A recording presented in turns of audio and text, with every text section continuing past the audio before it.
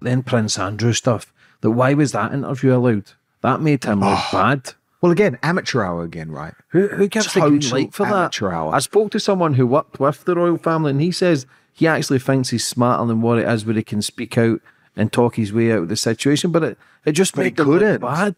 He couldn't. Yeah, why? I mean, who gives the green light for that? Total disaster. Well, he actually had this courtier who had been working for him forever, this woman called Amanda, and she thought this was going to be a great idea. I mean, that is the worst interview in history. Now, again, this might surprise you. I don't sign up anymore to a lot of the narrative around Prince Andrew. I was very negative about him for a long time. That interview was a disaster, right? A total disaster. But I've looked into things much more. This is nothing to do with my own experience. It was well before I had my own experience. I've spoken to a number of his close friends, a number of people who have really done huge research into what happened with Andrew and Epstein and his accusers, especially Virginia Giuffre.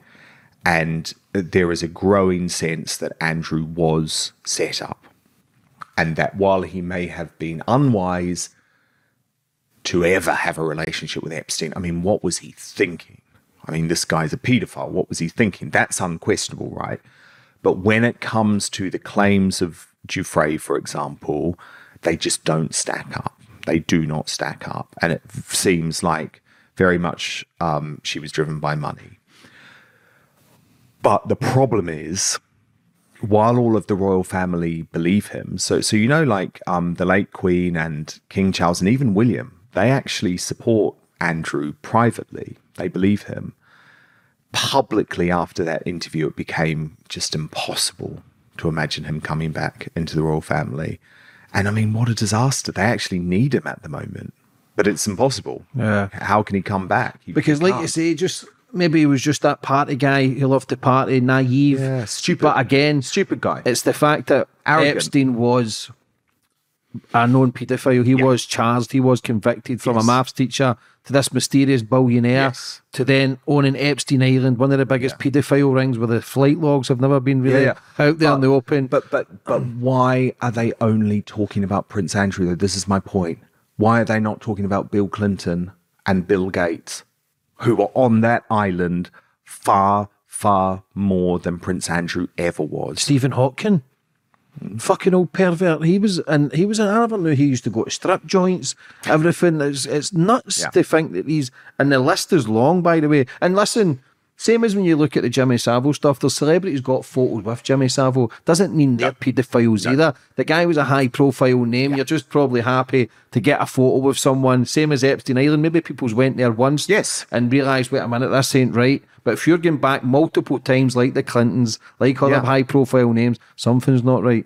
No, exactly. And there should be equity and fairness around it. And remember, there's a growing feeling, especially in America, that the radical left in America found it much, much easier to pin it all on Prince Andrew and Ghislaine Maxwell, both Brits, rather than having to target the likes of Clinton and Gates. Now, of course, I believe everyone should be subject to due process.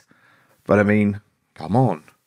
Do we really think that Epstein committed suicide when he was meant to be on 24-hour watch in a isolation unit where it was impossible to commit suicide? I mean, there is a lot more to that story than meets the eye. So I think Andrew, to an extent, and don't get me wrong, and I don't want this to be taken out of context, I'm not defending him. He's made huge errors of judgment. But I think to some extent, he was the easy target. Put it that way. He was the easy target. Yeah, because like you say, it's the meeting of the Epstein, it's that interview. I don't think there's ever been evidence on being with kids. I think it's been the video about not sweating and there was that Pizza Express. It just... I mean, that makes him look stupid. That was ludicrous. And people are going to then think, nah, what you covering up? Yeah, but Virginia Giuffre has changed her story, remember, Was one of the photos edited? Times. That photo was edited? edited? Lady Victoria Harvey, who's a good friend of mine, really good person, actually. She'd be great to come on here. I think I actually spoke to her a couple of weeks ago. You should. She's fascinating. I would tell her she should do it because, I mean, she is convinced. You know, she would bet her life on the fact that that photo is edited. She's an ex of Prince Andrew. She's still friends with him. Does she have skin in the game? Yes. But as I say, I've done a lot of my own research into this, and it's not as straightforward. There's a lot of murky dealings involving Giuffre, some of the other accusers. Remember, they've become very, very rich as a result of this. And who did they know was the person who they could most easily damage? Well, Prince Andrew. And one thing I do know for a fact, by the way, is the reason that Prince Andrew settled with Virginia Giuffre, because do you remember there was that payout? And the only reason he did that is because otherwise the court case was going to overshadow the platinum jubilee of the Queen. It was timed at around the same time. And the Queen, she was dying at that point, and they all knew she was dying of blood cancer. So for Andrew to have pressed ahead with that, you know, everyone in the family was just saying, settle, settle, settle, do this for your mother. Do you see what I mean? So the Epstein thing as well, did you think Epstein had something over him?